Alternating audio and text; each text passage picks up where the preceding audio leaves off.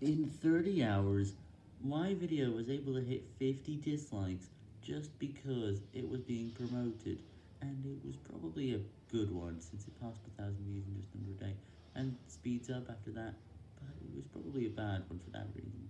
And it always passes that number whenever I have over 1,000 views.